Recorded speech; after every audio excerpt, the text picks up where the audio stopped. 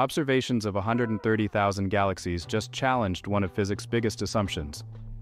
Dark matter might not exist. Modern cosmology posits that dark matter comprises about 95% of the known universe, explaining many galactic behaviors. However, recent galactic observations show stars millions, even billions, of light-years from galaxy centers are rotating impossibly fast. This is way faster than they should, even accounting for dark matter halos. Using gravitational lensing, astronomers measured how light bends around these distant galaxies. The results? They don't match what the standard dark matter theory predicts for these structures. But there's a rival theory called MOND, Modified Newtonian Dynamics, that says gravity just works differently at galaxy scales. MOND suggests gravity behaves differently at low accelerations, enhancing gravitational attraction. And MOND predicted exactly what we're seeing.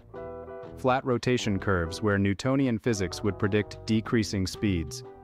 If MOND is right, decades of cosmology, built on dark matter, could collapse. Yet dark matter explains so much else about the universe, like galaxy cluster gas distribution and cosmic microwave background fluctuations, that most scientists aren't ready to abandon it.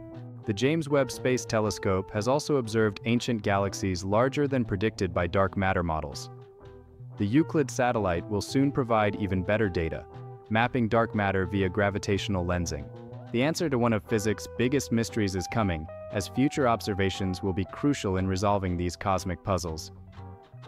Are you ready to rethink the universe? If you enjoyed this, don't forget to like and subscribe for more mind-blowing science.